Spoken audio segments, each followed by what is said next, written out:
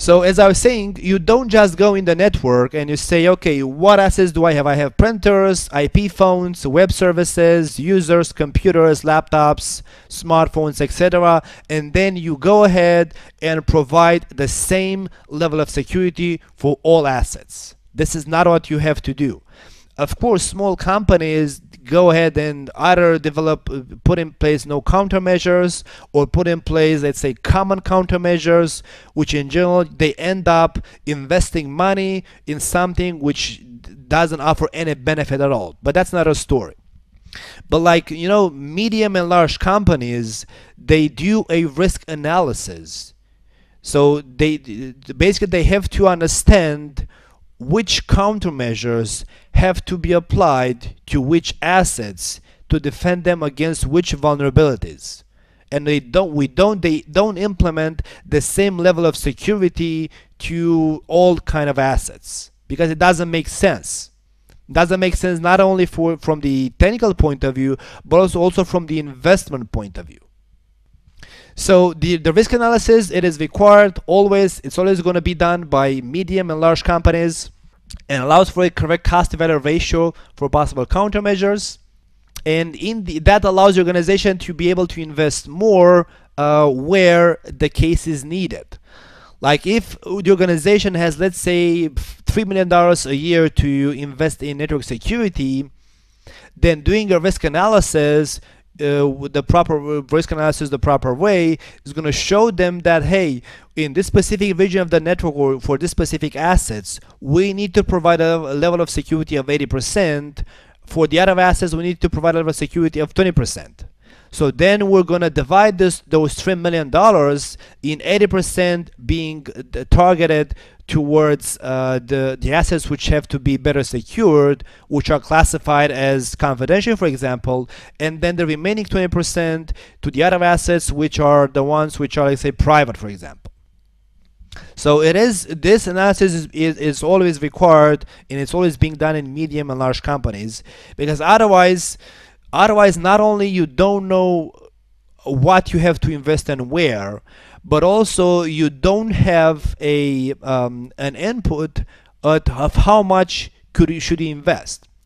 So I hear this a lot from a lot of companies saying that let's say when I was doing consultancy with my ex-company, I was going there and saying, hey, in order to defend yourself, let's say we were telling them you have to provide a network access control solution to let's say control differentiated network access for different people and different endpoints.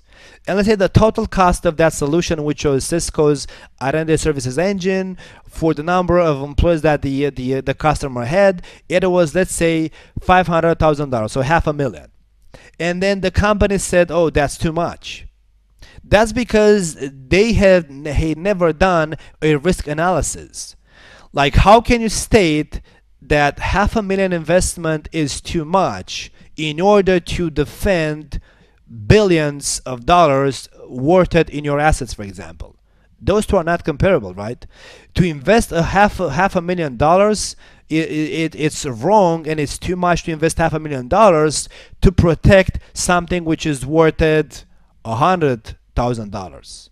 But to invest $500,000 in order to protect billions of dollars, that's not too much. That's actually too less. And for the risk analysis to be performed, there are two methods which are commonly used.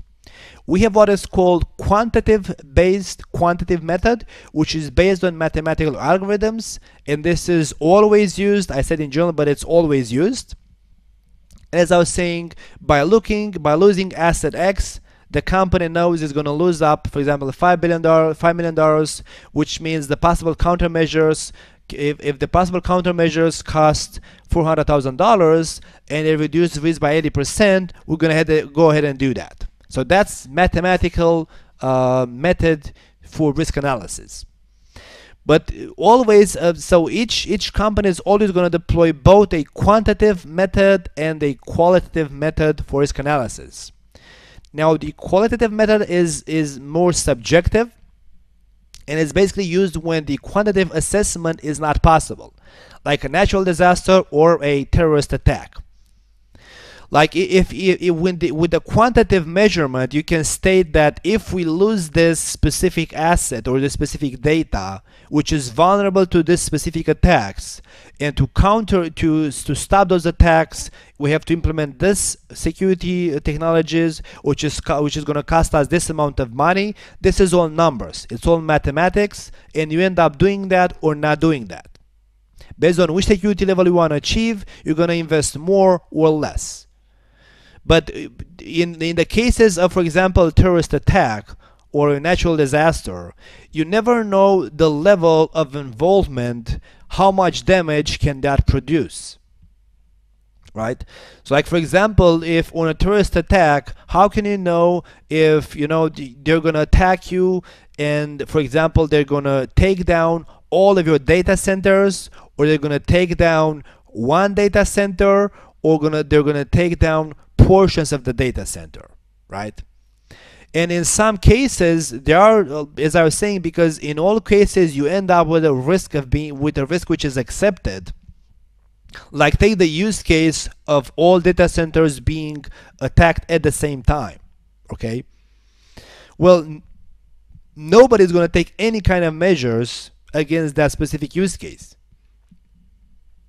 Okay, so basically you're gonna make sure that the data is safeguarded, and you have copies of the data in different locations, like in 3, 4, 5, 6, 7 locations, depending on the sensitive level of that data. But you never take into account that it's possible that somebody is gonna attack all of your sites at the same time, bring them down at the same time, and delete the data at the same time. You never take into account that. You have taken that into account by using multiple locations to store the data, but then there's nothing you can do about a possible attack that can attack all of your sites at the same time. And even if you would, it's going to cost way too much in order to defend against that kind of attack. So for those use cases, for specific use cases, when you cannot quantify,